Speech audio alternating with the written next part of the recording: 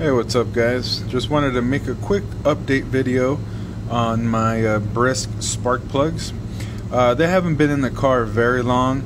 I don't even think 1,000 miles yet, but we have been doing some dyno tuning and doing some testing, not just the plugs but some intake and stuff like that, upgrades on the LS3. And I thought it was just a good opportunity to remove the plugs and just to see how they were doing. I even sent pictures to Brisk, and they actually got back to me. They told me that the plugs looked great, that they seemed to be firing perfectly, working perfectly, and in the proper heat range.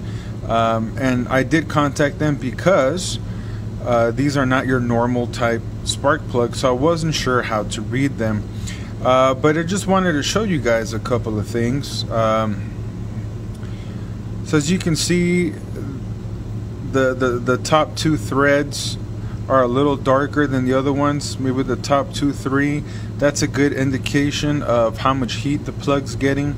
So usually you just want the first few threads of whatever spark plug you're using to show some heat. So this shows that the plug is in the correct heat range. And as you can see here, just like they advertise, you see these little brown spots on the porcelain. There's one there, there's one there. Some are a little darker than others, like this one. Well, that shows that the spark is indeed going to all of these ground points.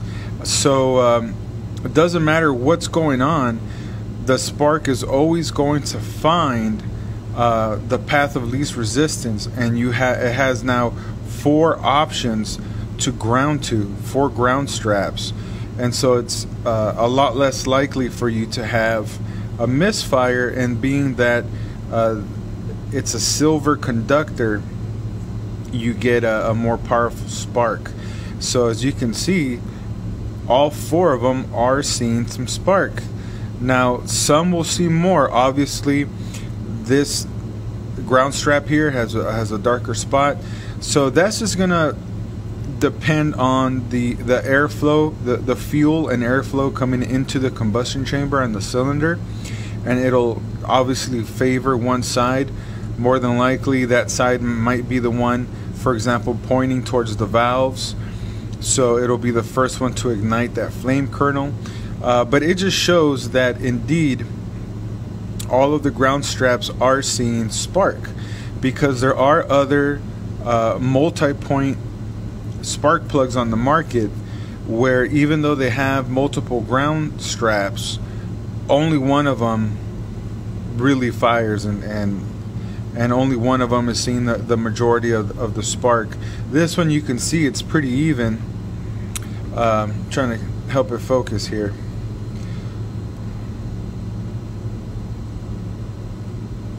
So it is indicating that it is firing the way it's supposed to, and not much carbon buildup on it. I just hit them with I use a electrical cleaner on my just some stuff like this on my spark plugs, just to clean them up. They were not that dirty, but we were doing some tuning, and there was a few instances where the car was a little rich, so I just wanted to pull the plugs out and see how they were doing. But they're doing great, and from what we've seen in testing, we're averaging at least 4 more horsepower with these versus, in this case, the NGK TR6s. So even though we're doing tuning, so you know, I can't give you a final number, this plug makes X more power than the other one, but we have seen just better overall idle, better part throttle, better revving, and ultimately the pulls that we did that had higher horsepower numbers and torque numbers were when we had the Brisk spark plugs in the car. So so far they're doing quite well. Now after this, basically the next thing is to see their longevity. How long do they last? You know, will we develop any type of misfire or anything like that later on in the future, or as the ground straps wear down? So we'll see. You know, the longevity test, you can't do much other than just drive the car and see how it goes. We have some track days coming up in November, maybe even October. These will be back in the car, so it'll be interesting to see how the car runs at the track.